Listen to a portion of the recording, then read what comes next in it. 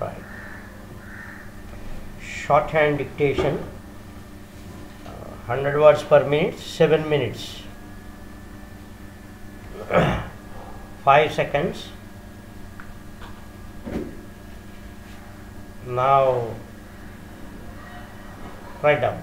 Mr. Deputy Speaker, from the note attached to the supplementary demands, it seems to me that the purpose of the flying squad is to check the evasion of motor vehicles tax.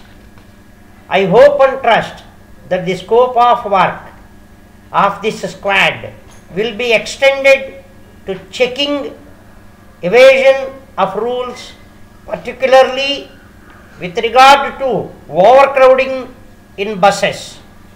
At present, there is too much overcrowding. I think this is due to the monopoly in bus routes. It seems that this is not considered an abuse, but as a privilege conferred on monopoly bus routes. This has resulted in many road accidents in recent times. So I would like the flying squad also to check overcrowding which causes accidents. I would like to point out that there is a demand for running more buses on the routes. As a matter of fact, it is difficult to get a permit. As far as I can see, the remedy is to run more buses on the same route. In this connection, I want to bring to the notice of the House that the plying of buses has become a monopoly trade now. I want to know why in this trade competition should not be allowed.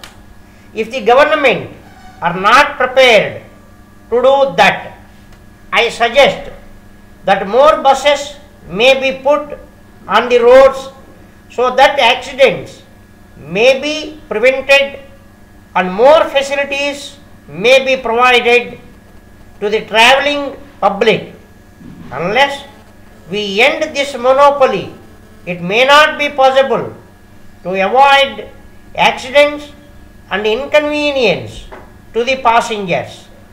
There was a time when we said that individual bus owners should be preferred to fleet owners, but this policy was changed and fleet owners were preferred to individual owners.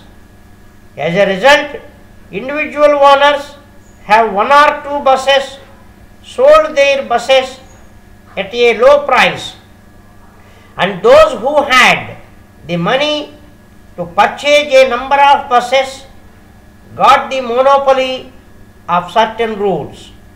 On this occasion, I would suggest that no monopoly should be allowed in any particular routes as far as possible.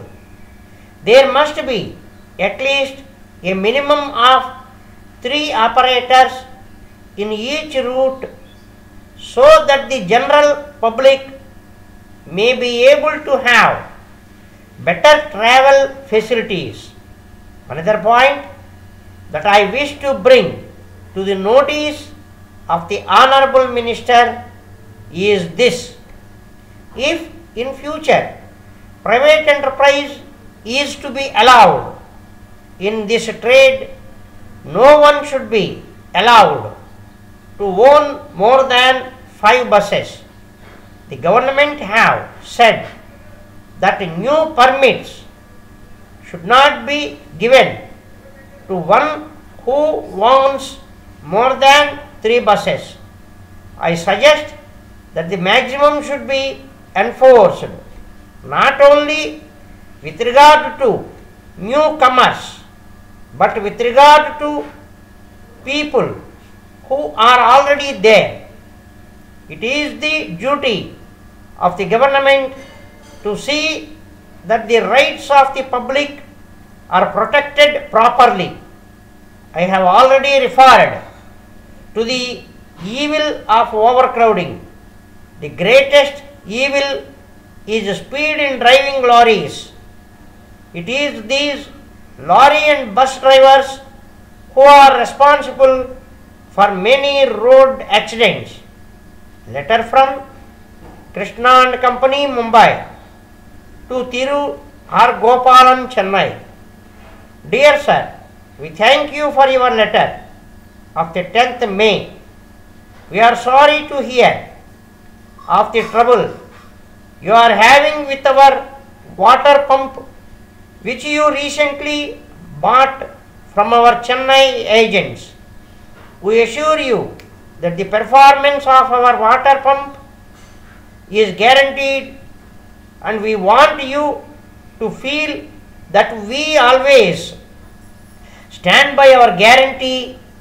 So we have instructed our Chennai agents to send their engineer as soon as possible to inspect your pump. As our pumps are well tested before they leave the factory, we believe that the trouble you are having may be due to some fault in the installation of the pump. However, the engineer will find the cause of the present trouble and give you the necessary advice. If the funds that some parts of the pump are defective, we shall replace them at our cost. We consider you as an esteemed user of our water pump, so we shall consider it a favor if after the engineer solves the difficulty, you send us a letter expressing your pleasure that the pump is working to your entire satisfaction. Yours faithfully,